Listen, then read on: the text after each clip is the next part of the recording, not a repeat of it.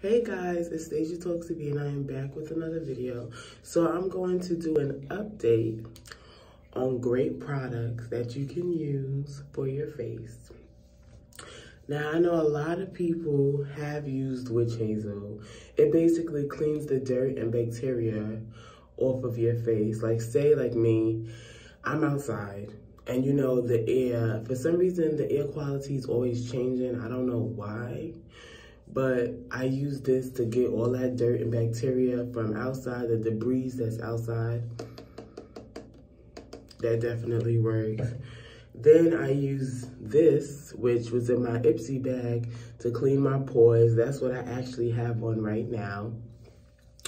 Then I also use this as a moisturizer day and night. And this has been working good so far, which was also in my IPSY bag. I use this to get rid of, this is bio oil, however you want to say it. I use this to get rid of any scars or marks that's in my face, and this works very well. This ranged for at least $20 for this little bottle. So yeah. Then I use the Kales as a moisturizer for my face. This was also in my IPSY bag. So sometimes in IPSY, you really get some good gems that really, really works. And that's all for my face. Oh wait, and then I also use this overnight as a hydrating mask. You let it sit overnight, you go to sleep with it. You first let it dry though before you go to sleep.